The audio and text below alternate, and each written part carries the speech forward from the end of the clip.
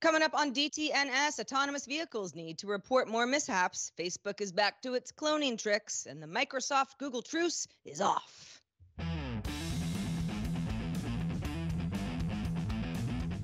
This is the Daily Tech News for Wednesday, June 30th, 2021. In Studio Redwood, I'm Sarah Lane. In Salt Lake City, Cleveland, Ohio, I'm Rich Stroffolino. Sorry, in Salt Lake City, I'm Scott Johnson. And I'm Roger Chang, the show's producer.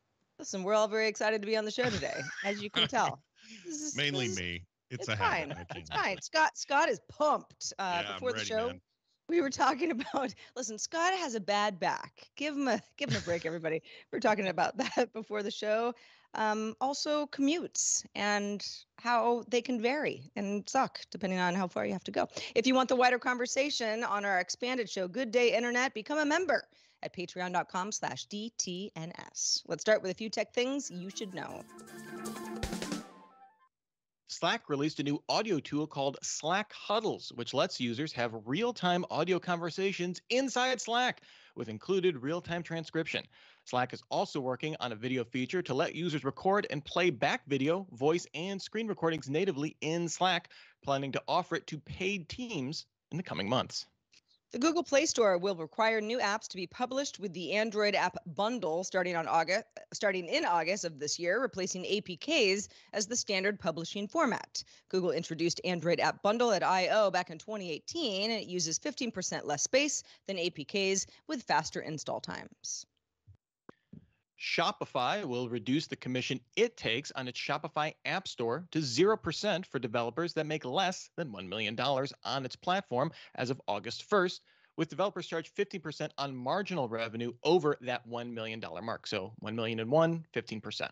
This will also apply to Shopify's theme store set to open to developers on July 15th, with each platform treated separately in terms of revenue.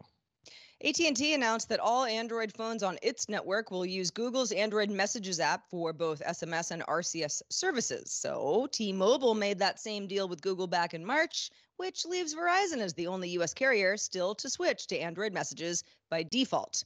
AT&T will also support end-to-end encryption for RCS that Google's rolling out to all customers this year.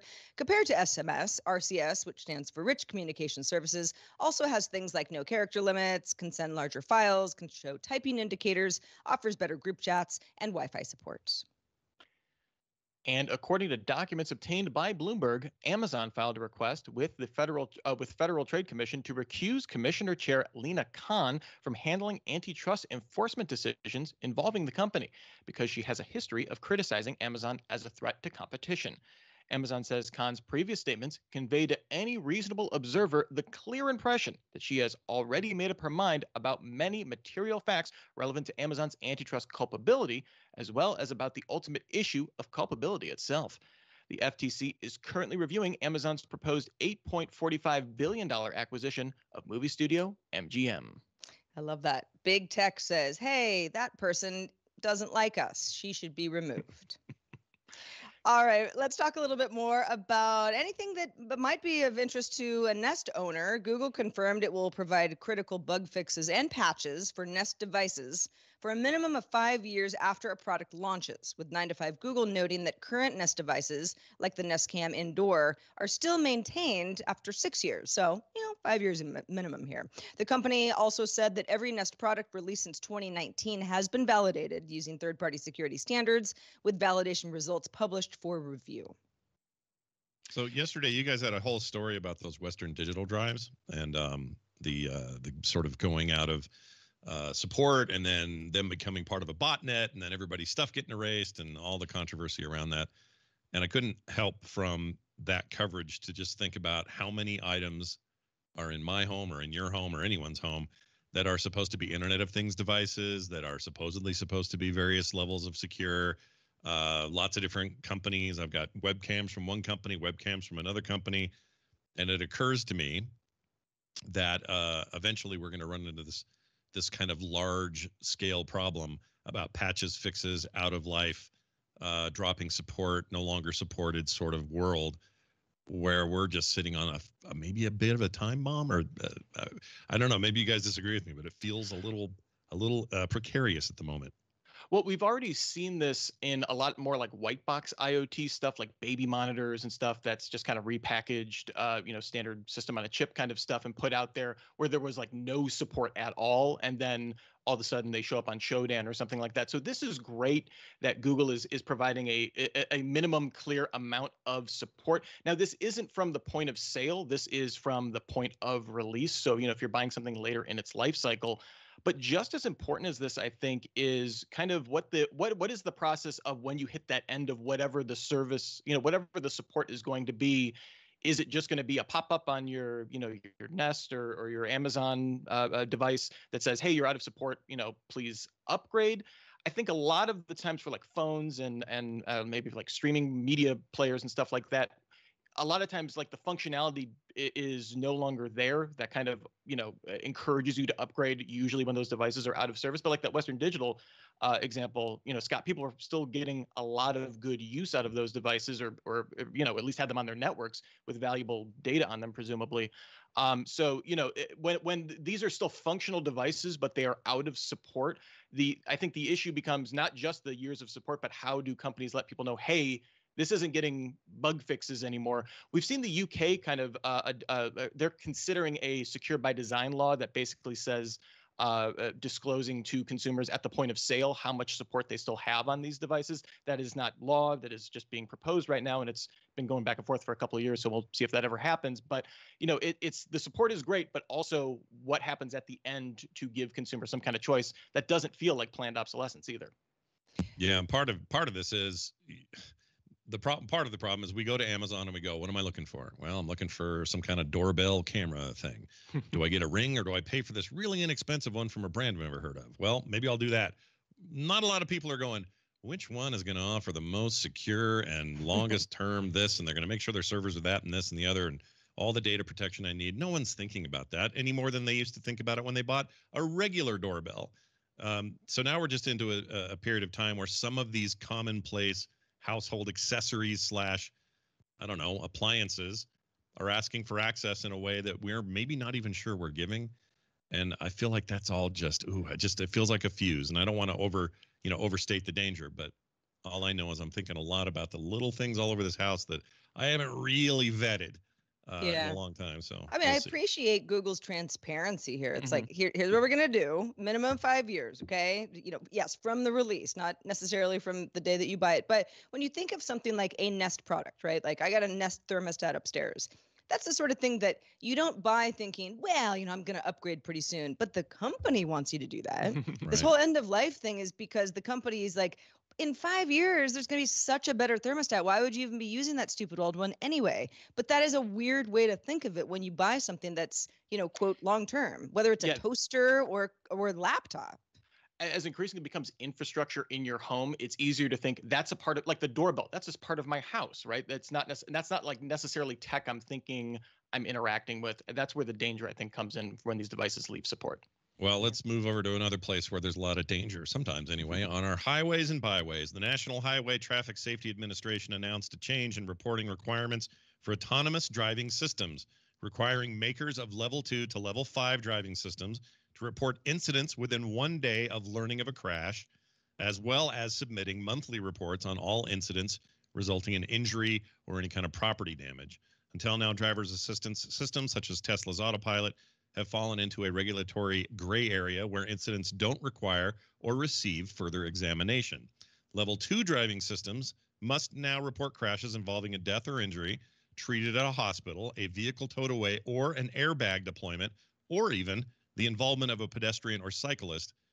The NHTSA can issue fines of $22,992 per day for noncompliance, or up to $100 million.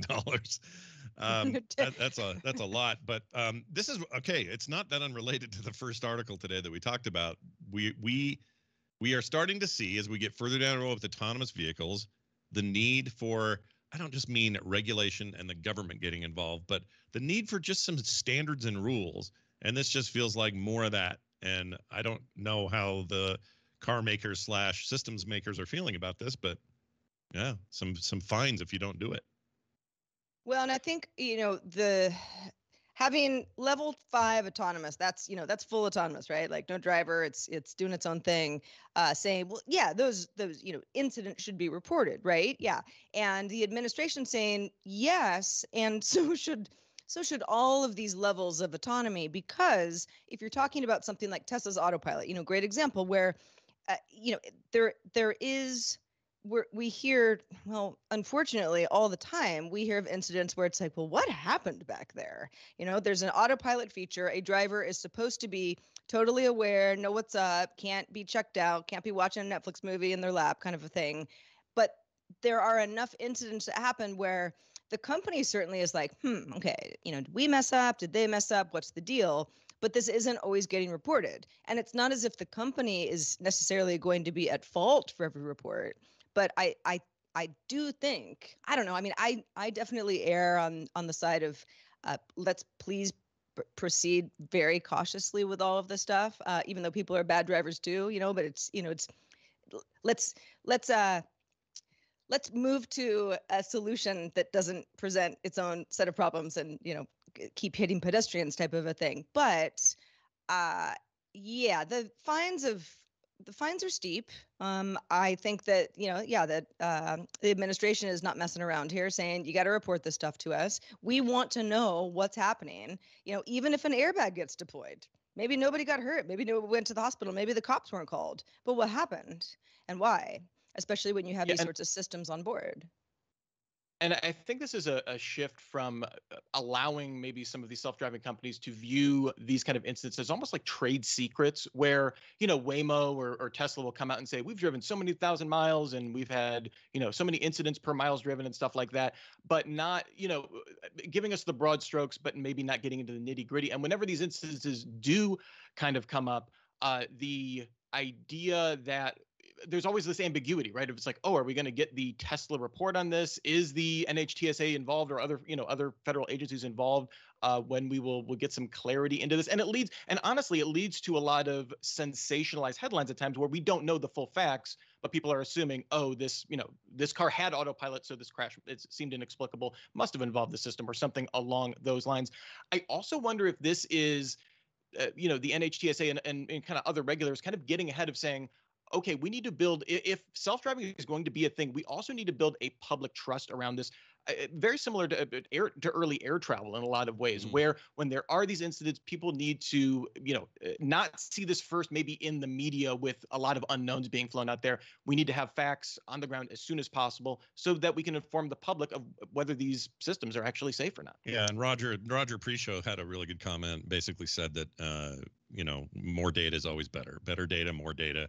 You can build better models, more reliable models based on that data, as long as everyone's a good actor in that data.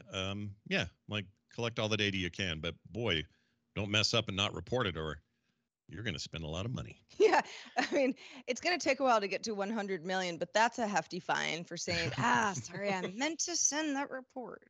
Didn't sign that TPS letter. Well, speaking of collecting all the data, Facebook launched its own subscription newsletter service called Bulletin in closed beta. Users will be able to post content on the web, send it as an email, and, shocker, share it on Facebook. The company won't charge writers a fee for Bulletin at launch, and writers retain ownership of their work and, critically, subscriber lists. Malcolm Gladwell, Tan France, and Aaron Andrews are among the first writers signed up for this in the beta period. This is obviously invite only right now, but Scott, are you going to be, when this opens up, you going to be first on there for a Facebook Bulletin? Probably not. So everybody, the hot thing du jour at the moment for newsletters and or blog posts and subscription newsletters and that sort of thing is Substack, and this is being seen as a bit of a shot over that bow.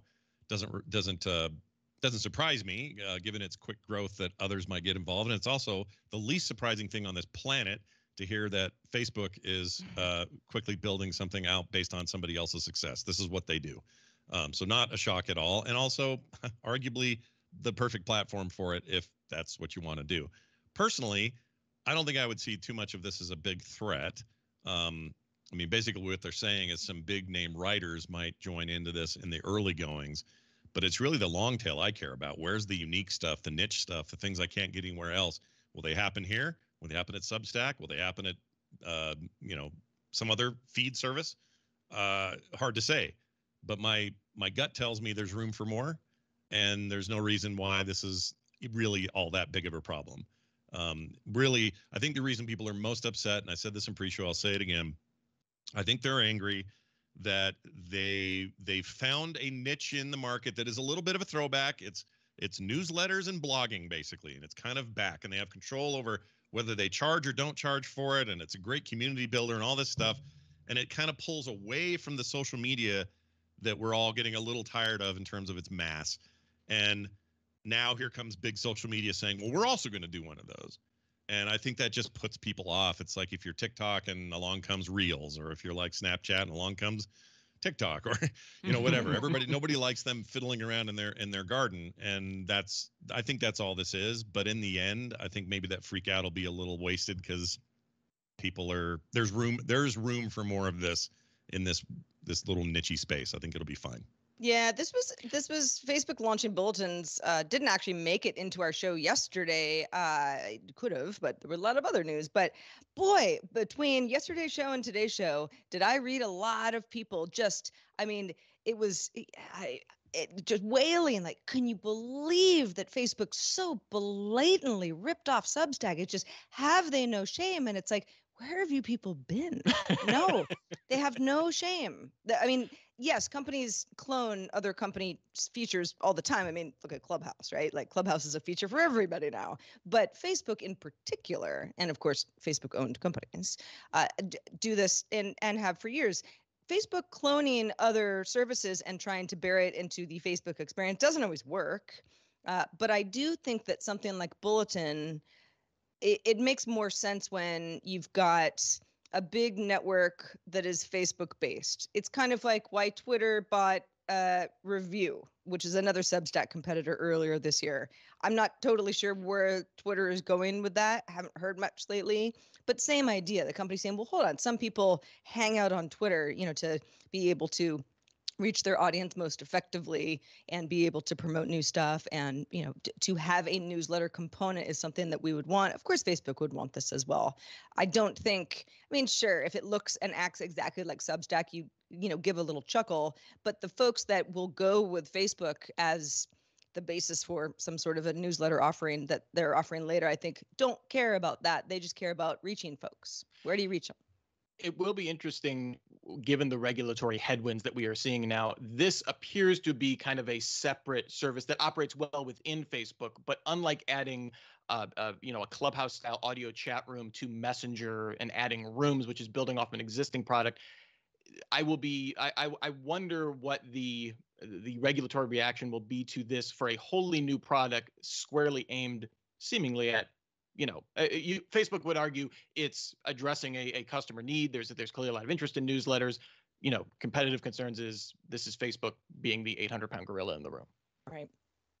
Well, on July 3rd, which is this Saturday, our science correspondent, Dr. Nikki Ackermans, will be releasing a limited series of podcasts called Seniors in Tech. In the series, Nikki will interview seniors examining how technology has impacted their lives. First episode is going to kick off with Allison Sheridan. You know Allison. She's on the show all the time here, and how her job as an engineer served as a gateway to technology and also to podcasting. So check your DTNS feed this Saturday, July 3rd, kicking it off with Seniors in Tech. Bloomberg sources say that Microsoft and Google will not renew a non-aggression pact that's been in place since April of 2016, in which both companies agreed to a formal process, an internal formal process on both sides, for handling disputes that might otherwise go to regulators when it comes to things like web search, cloud computing, and artificial intelligence. Plus, they wanted to settle outstanding patent issues and keep competition limited to software innovation. Hey, we got to compete, but let's try to play nice anywhere we can before we get the regulators involved. Sounds like this ongoing truce has not been working that well as of late. The companies have publicly feuded over a proposal that would force Google to pay news publishers for content. We've talked about that on the show. Reportedly also disagree on how technology for selling search ads should work. Speaking of search ads, some breakdown apparently started a couple of years ago when Microsoft complained that Google's Search Ads 360, that lets marketers manage advertising campaigns across multiple search engines, wasn't keeping up with new and updated features in Microsoft's own search engine, Bing. Customers choosing Google spots because it was just easier as a result. Microsoft saying, well, hold on a second. I mean, if we're an option and you're ignoring our cool new features, that doesn't seem like we're not a truce. In 2020, Microsoft spoke with UK officials and regulators in some US states about this issue. So Microsoft was not just complaining. There were some talks to be had. Microsoft also took public issue with Google's refusal to comply with the planned Australian law would have forced it to pay news outlets for content on its sites and apps feature, comparing Google's inflexibility to the ad tech dispute. Microsoft saying Google was hampering free and democratic discourse. At the time, we even talked about it on the show and said, look at Microsoft. I mean, why is Microsoft even needing to chime in really here? When Microsoft isn't actually the company that's, been so anyone's going after. For its part, Google has come after Microsoft, specifically in the cybersecurity category, warning customers that using just one vendor for too many parts of the software stack, Microsoft in this case, puts them at greater risk of hacking. In a blog post, Google's SVP of Global Affairs, Kent Walker, wrote, quote, as we saw with SolarWinds and the Microsoft Exchange attacks, proprietary systems and restrictions in interoperability and data portability can amplify a network's vulnerability, helping attackers scale up their efforts. So, all right. So both Google and Microsoft seem to be, coming at the other with a variety of nitpicks that could have gone to, a regulatory decision long ago. The fact that the two companies said, let's kind of minimize this handshake, right? I mean, under 6 years ago, both Google and Microsoft both had new CEOs. Both CEOs may have said a lot of the past squabbles, which I mean are many between Microsoft and Google in the past. Let's put some of this to bed, and the companies are going in a new direction. That all makes sense. Doesn't sound like it's going to be renewed though. No, it sounds to me like it's not sustainable. I don't know how it is with companies this big and with companies with this many fingers in so many parts of the market, like both Microsoft and Google and others, Apple, whatever. I don't know how any of these people, they might be able to have small victories of we're working together on this one thing and it's going to be cool for maps or whatever. But this idea that they would play nice in the very competitive search market, at least in the case of Bing, which is maybe the closest we've gotten to a mainstream competitor to Google since the 90s. I think it's a really noble thing to want, but I don't know how they ever expected to have it. I don't think it's sustainable, and it's a world where these two companies have to compete. So you can only pretend so much, or maybe you can just do it in small cases and then not in others. It's a little like Apple and Intel, or Samsung and Apple, or anyone else who's supplying some product on the side, but otherwise compete in another area. Like, you just have to get your wins when you can and not get too worked up when you can't. And I think that's these two. How are they going to do it? I do wonder, though, Microsoft has so far somehow, despite being Microsoft, flown under the radar with all the tech regulation talk that we've been hearing for the most part. So the idea that they're opening the doors now to, hey, we're going to go right to regulators. We're not going to try and resolve this, with a handshake and a gentle CEO agreement or something like that. I think possibly, Microsoft has done a very good job of staying ahead of issues. They're ahead on a lot of privacy, facial recognition, just kind of the two just off the top of my head issues where they're out and ahead and trying to set the tone for regulation coming forward. But with all of the competition they now have when it comes to cloud, when it comes to productivity suites, when we see compared to 2016 where Chrome OS is, as a threat necessarily to Windows, they're outside of search, right, where they're the number one and number two in the US at least. There's clearly a lot of places where, hey, we want to sell all these services to all these people, and it could get pretty ugly pretty quickly. Yeah, it's also not that I'm super surprised that behind closed doors, very powerful companies made some sort of a handshake agreement, perhaps signed some things. I mean, I'm not really surprised about that, but at the same time, I'm like, how long did you think this was going to last? I mean, when it comes, Microsoft saying, hey, Google, you're not giving Bing a fair shot. It's like, I mean, on the surface, that's almost laughable, right? Because it's not on the surface, Sarah. I didn't mean it. That was actually I'm a poet and I didn't know it, but point Microsoft. Well done. Yeah. Well, another point, Microsoft's xCloud game streaming is now out of beta. We talked about it on the show with Quick Hit, I believe. It's available now all to Xbox Game Pass Ultimate subscribers for all of your browser-based cloud game streaming needs. Scott, you've had a chance to play around with this. What have you thought with the initial experience? Yeah, I went kind of nuts with it yesterday. So when the announcement happened, I was like, oh, this is nice. I don't even know if they had announced previously that it was going to happen, or at least they did, but it was very short notice. It's still technically in beta, but it was limited for a very long time to Android devices, and it may have been a couple other things with Windows, but like mainline Windows browser support, mainline support for Macs, for iOS, other devices was not there yet, including their own Xbox Series S and X, and the one's not even ready yet. But the S and X series of consoles didn't even have support for cloud gaming yet. That all changed yesterday, and I tried it on everything to get a taste for it, including an Xbox Series X, where the game I was playing via the cloud was literally on the hard drive as well. But I wanted to know, how does this thing perform? And my takeaway is probably not going to shock too many people, but basically anything that had a Wi-Fi connection worked better than I expected, but had some lag, input lag, really. I wasn't having video lag or artifacting or any other issues. In fact, I played a game, Dirt 5, for example. Very frame rate intensive game. On a console, will run 60 to 120 frames on a TV, depending on what your TV is capable of in its native form.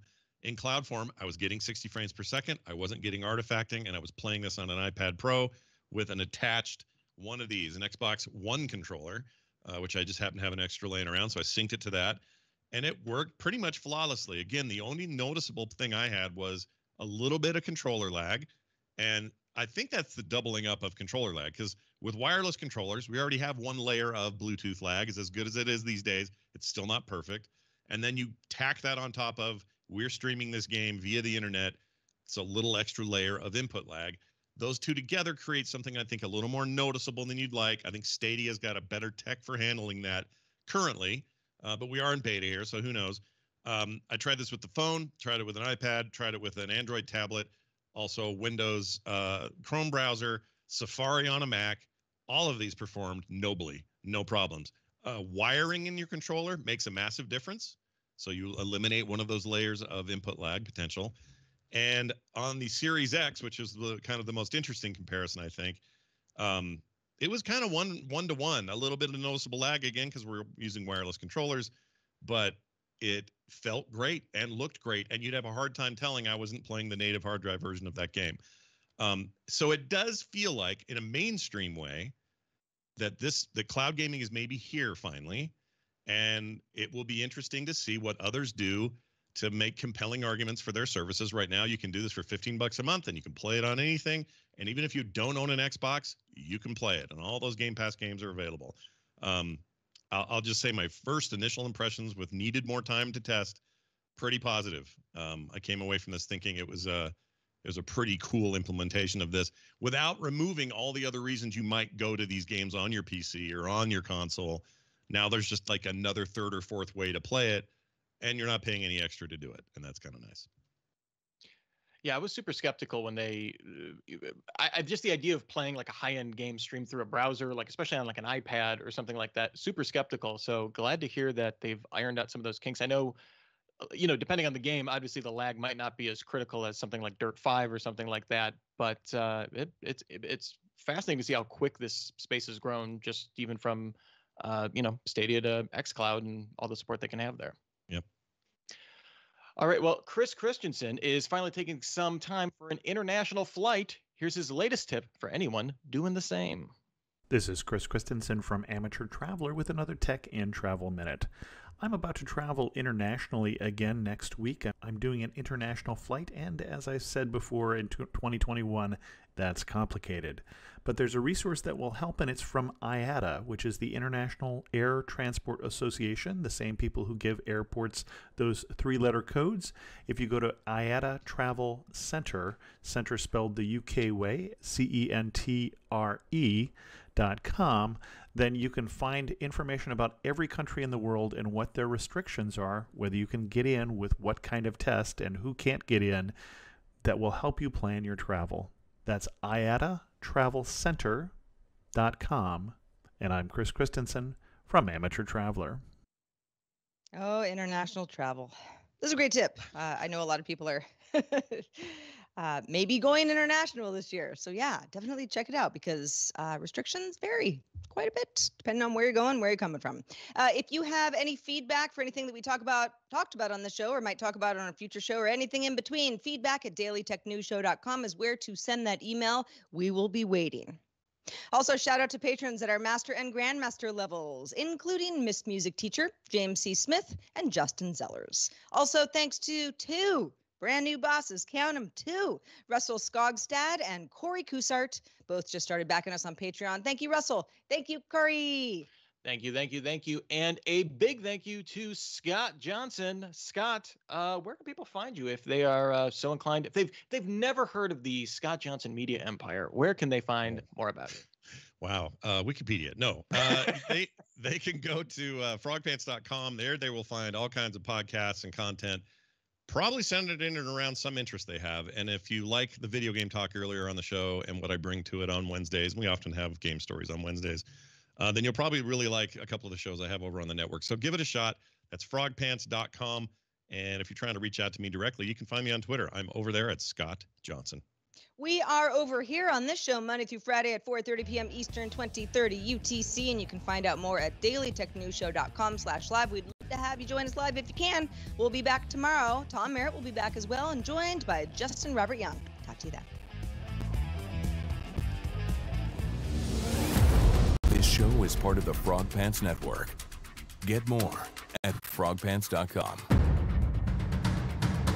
Diamond Club hopes you have enjoyed this program.